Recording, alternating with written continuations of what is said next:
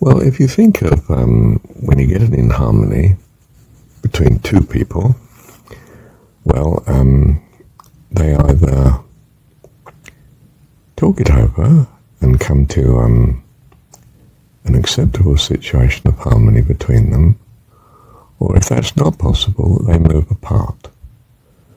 I mean, they might do it subtly by simply not meeting each other so often, and in fact, not at all in the end. They may do it, if you like, strengthen this gap by moving away from each other so that contact is minimal to zero. Now, this doesn't prove, in some sense, either of them is right or wrong. It simply says that within their capacities, they were not able to find a harmony that kept them together. So they moved apart. One moved away, or both moved away from each other. Now, it's not necessarily a one-to-one situation. It can be a one to a group. But the same applies. The group now constitutes acting as if it was something like a person, and decides, may take such steps to negotiate with each other, may not, may feel that it's gone beyond that, it's not going to, or it's only going to negotiate on certain terms. And if you don't meet these requirements, then, you're out. You're an outsider. You're not related to, or you're minimally related to, or even hostilely related to keep you at bay. And so if you want harmony now, well, you have to move away from, you have to cut off whether you wish to or not. You now do wish to because of the inharmony that you're being presented with, or if you like, a compromise from your point of view to something that you feel is too damaging to your selfhood. So you leave. The group is bigger than the individual as regards resources and options in some ways. And so if you can, you take the opportunity of leaving. If you can't, then you may have to put up with the inharmony, compromise and stay within, but with this constant inharmony, which will be destructive from your point of view, but not as destructive, presumably, as trying to quit where you couldn't, or where you could, but the cost of quitting is, if you like, hunger and starvation. It's not an option in a sense. So you don't necessarily get people parting because of inharmony. You may find that they compromise. They remain with the inharmony, which may be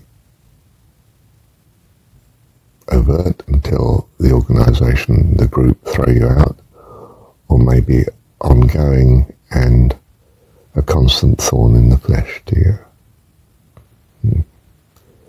So it's incentive to ever look for a way out, isn't it? And this is a solution. To find a way out. Again, we're not saying that either the group or the individual is right or wrong. We're not judging here. We're simply saying is, what is the best outcome given the situation?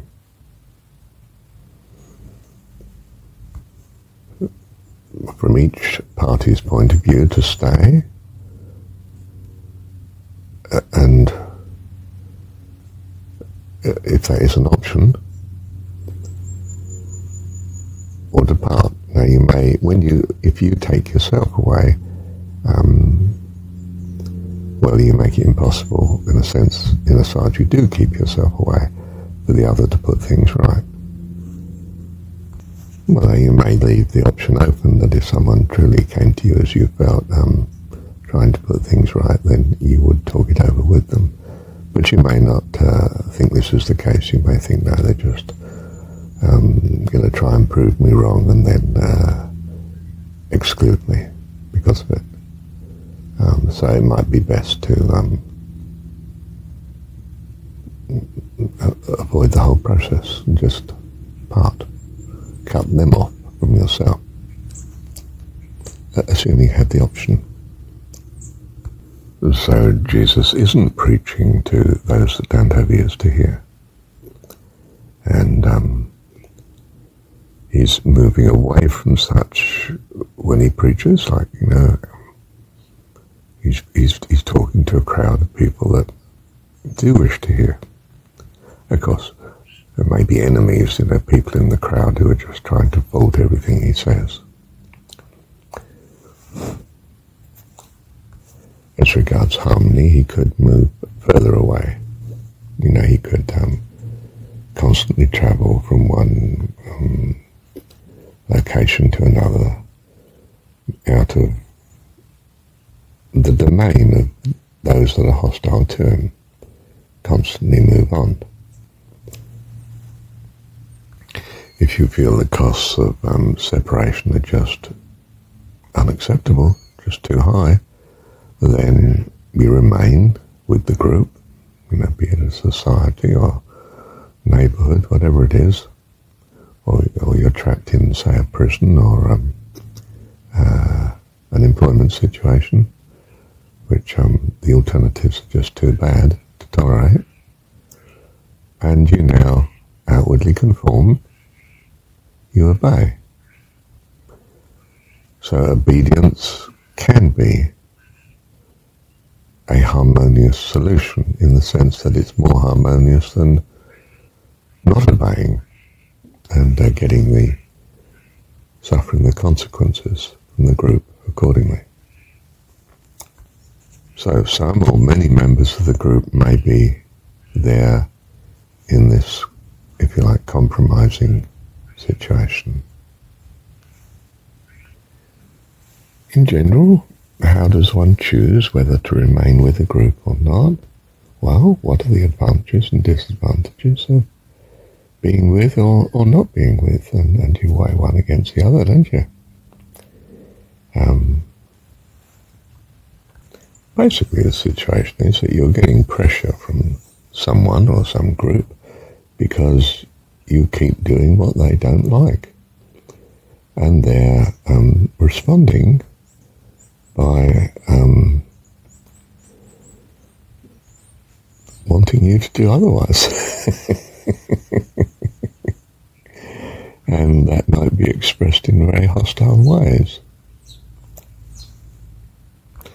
Now, the group or individual can be defending themselves in that what you're doing they see as destructive to them. So they're trying to separate themselves from you if you won't stop doing what you're doing. And they may try to separate themselves from you in a very hostile way, of course.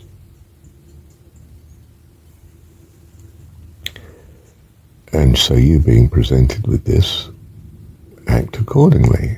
You either vanish or you have a war, whichever you think is going to produce the best outcome.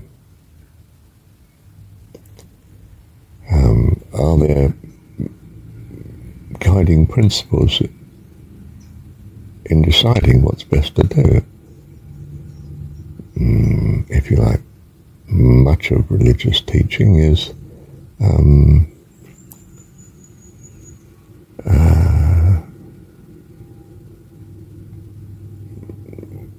even in the face of wrong, not to do wrong. But equally, it's not wise to simply tolerate wrongness, if you like, damage being done to yourself. To remain in the firing line is not advisable in general. compromise with evil is not advisable in general.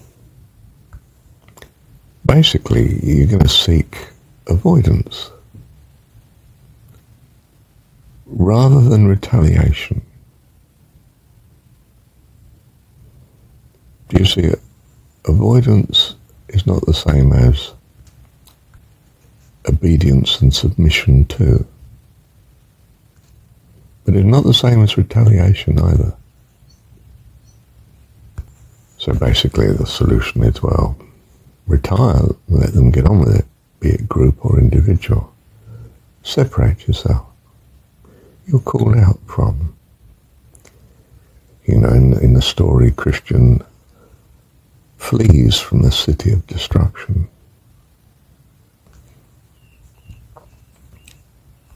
And by destruction, he sees it as his own destruction if he stays.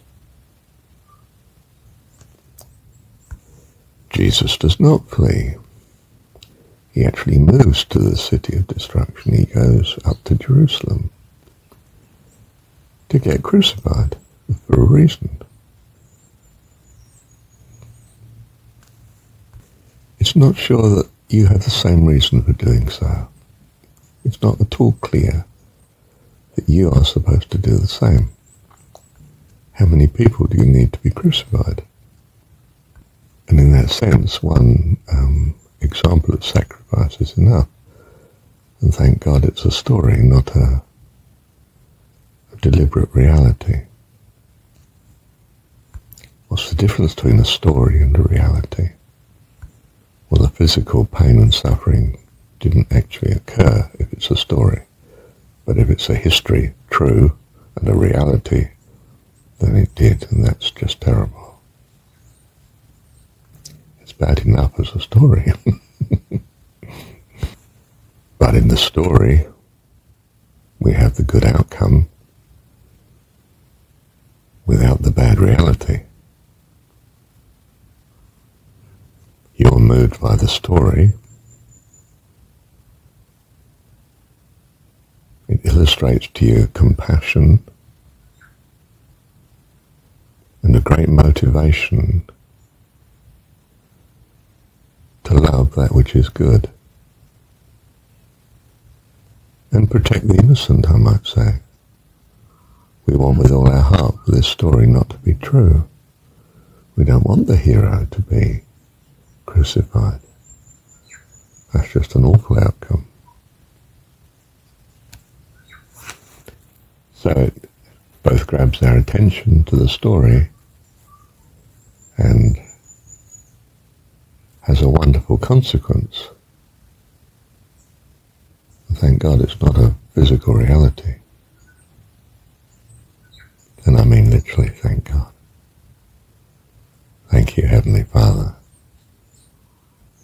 that it's not true in the physical world sense. And that if people do follow such example in reality, well, they're misguided. It's not what's wanted. We don't want our children to suffer and be crucified, for goodness sake. Any loving parent could tell you that. In fact, I've got a feeling any parent could tell you that.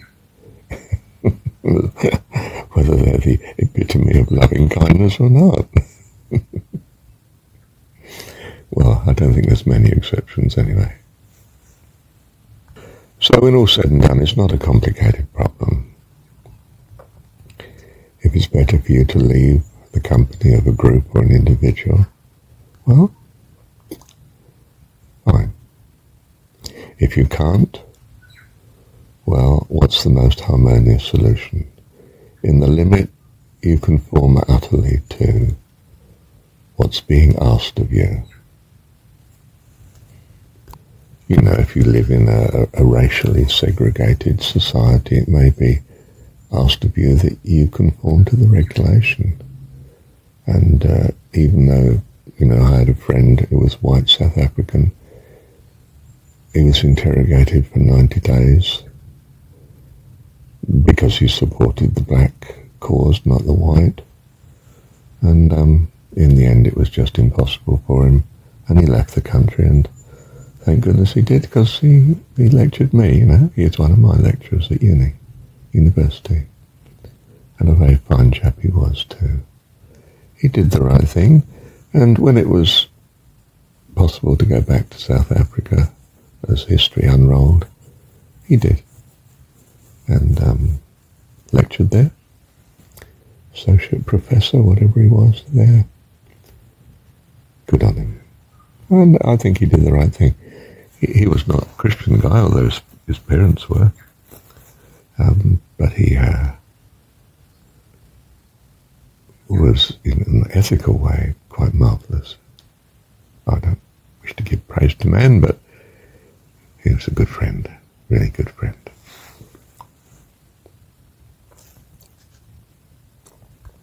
So you may stay and not conform and suffer a bit too much and have to leave, or not leave but just conform. Keep your mouth shut that as regards some of the abominations around you within it. There you go. Thank you, Dad. Thank you for it as it is. Looks a bit messy, but then childhood isn't always that clean and tidy, is it? But he loves us through, and our faith and our trust is in him. Bless you. Thank you, Dad.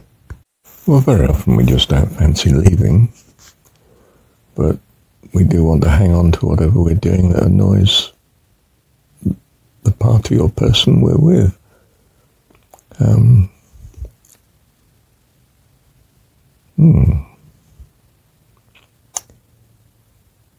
In a sense, you could praise God in either circumstance and trust him.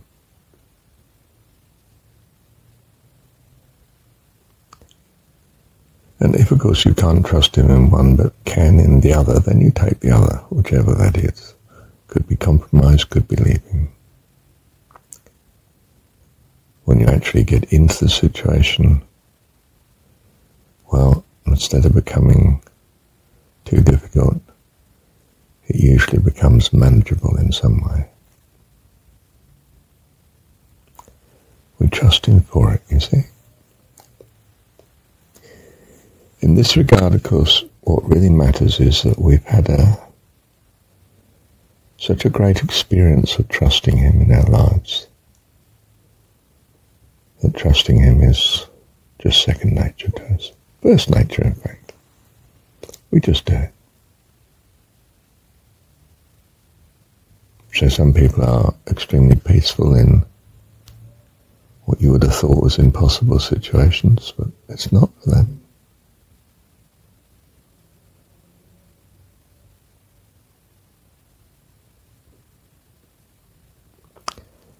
And other people are peaceful in leaving difficult situations. There are uncertainties, but they're just able to embrace such because of a trust in God in unusual circumstances.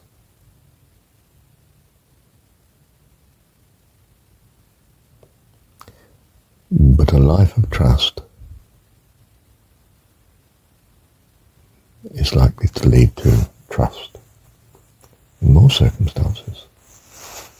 And you're going to be trusting God not to give you certain really bad circumstances, or to give you a way out in such cases. And if this is your experience in life, then this option is that much the more real to you.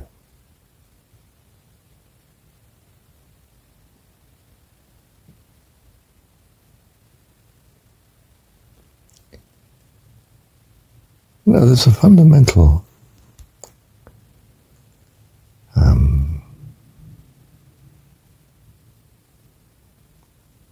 understanding here that's helpful, and that is that it's all thought. You can be suffering in a dream because you're dreaming accordingly. And the thought can change, and you're not dreaming.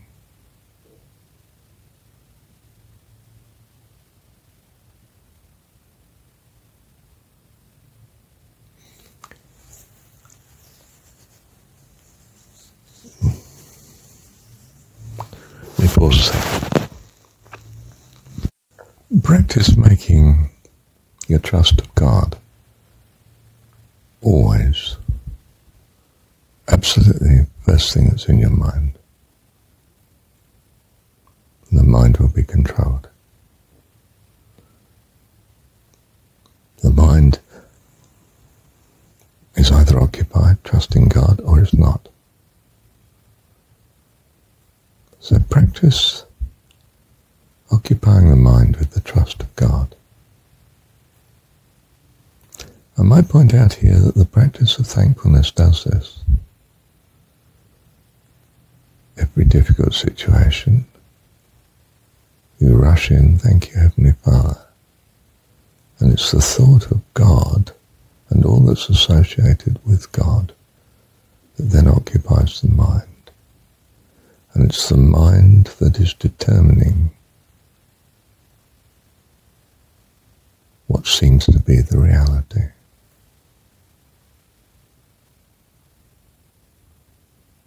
So the practice of thankfulness is the practice of the mind being anchored to God in all the goodness that God means to you. So this is your practice in living. Do you get very good at it? In other words, the presence of God becomes your eternal presence, which is, of course, exactly what you want. That's called heaven. Because of his power and his loving kindness. You see, it's God that is everything to us. He is our rescue, our salvation. Not we ourselves. It is him.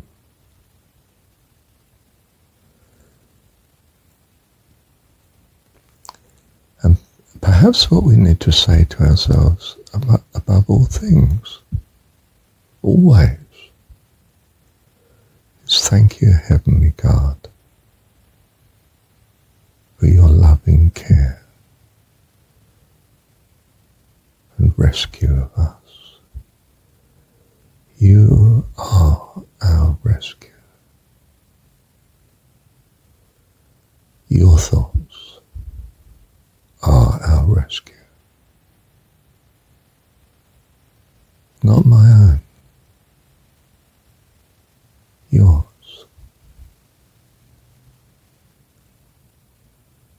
You, not just in me, but in all things, is my rescue. In other words, to always take your mind off the problem onto God is your great practice. We do it by saying, oh, thank you, Father, your presence, your healing, your rescue. Thank you for your life eternal.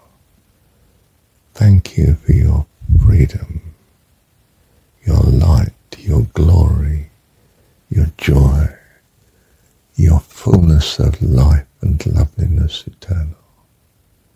Thank you, God, for your light, ever with and in me. Your kindness, your loveliness, my God, dearest friend, Heavenly Father, thank you. Thank you, Dad. It occurs to me that we are not the body. We are spirit. We are not to identify with being the body. The body simply disintegrates and goes back to being disaggregated matter. We are spirit.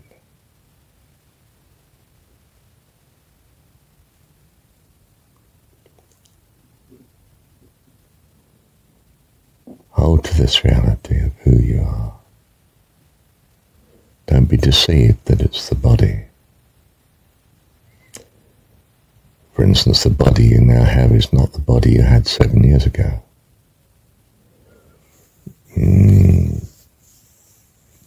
Perhaps nearly all the cells have changed since then, and the matter comprising them. They are different cells. They have the same pattern as before. That's what's made the ongoing continuity of physical life. But they are not you.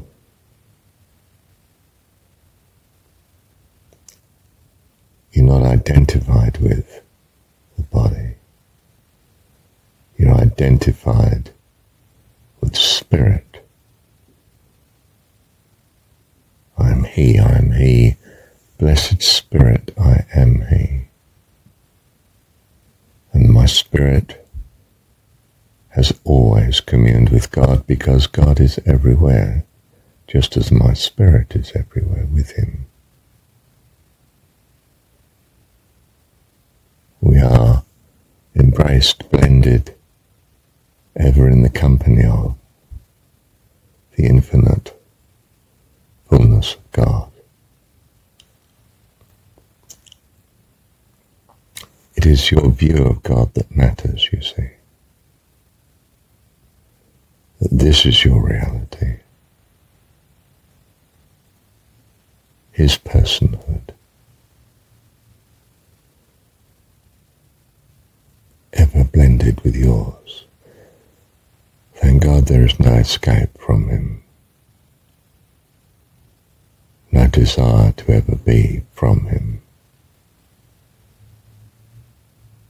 This is paradise, to be with our perfect, all-capable, all-embracing friend. Nothing exists but for His will. And His will is to love and care for us. And that's reflected in our will too, to love and care for Him.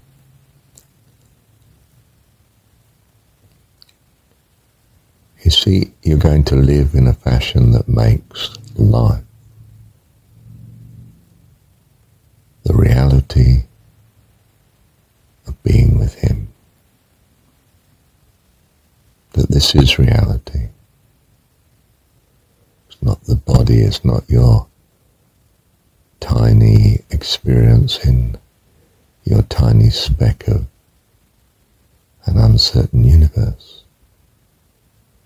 You have become preoccupied with this as if it's the be-all and end-all of your reality. It's not. Your spirit, in the presence of your Heavenly Father, who is Spirit.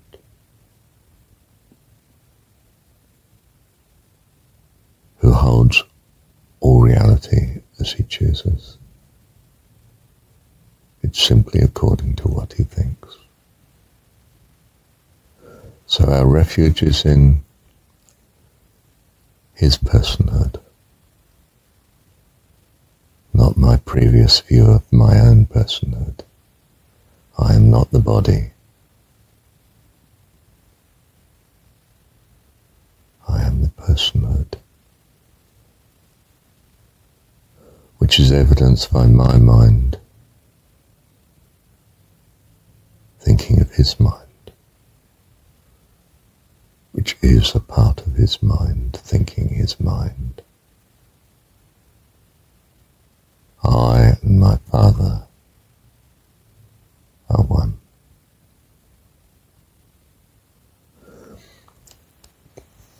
See, scriptures can be a great blessing if we attend to them. We find answers, we find leading, we find rescue. That's why they're written.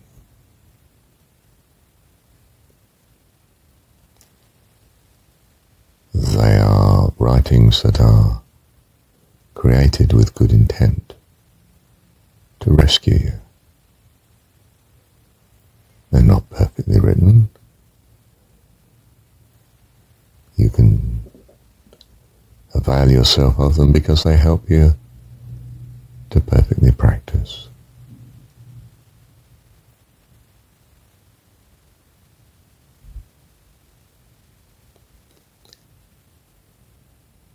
You see, to fundamentally own in your personhood, in your whole practice of living, that God is your heavenly dad. You're holding the reality of kind, loving, all-powerful Dad, whom you are.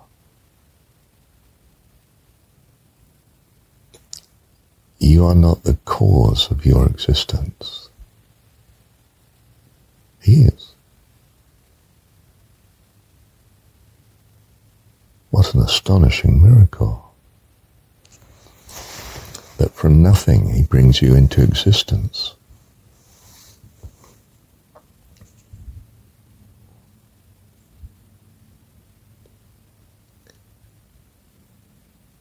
All life is in his hands, especially yours. Your very existence is the evidence of that.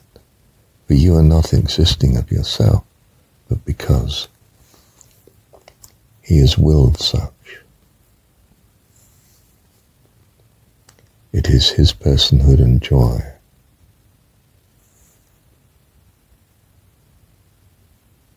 that determines all, your existence and everything else.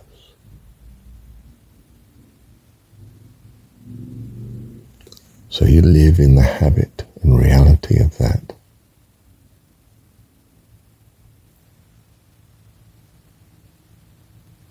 It's infinitely better than any other option.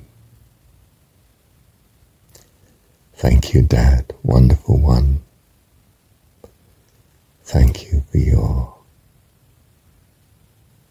love. Your love not just of us, but of all. May I live every moment that you give me in that reality, Lord.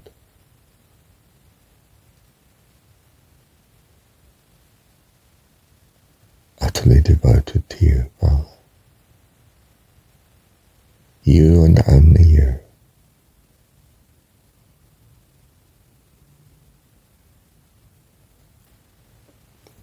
I may delight in the love of you, in your loveliness of your presence always.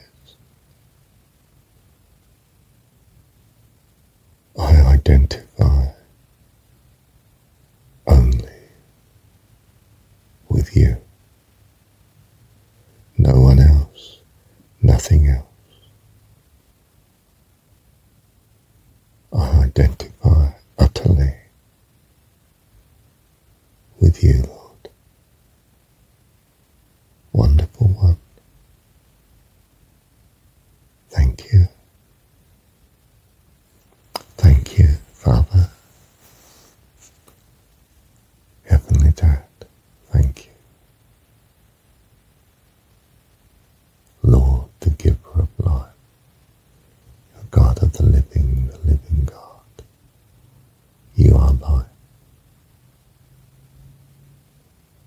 Thank you, Dad. Thank you, Dad.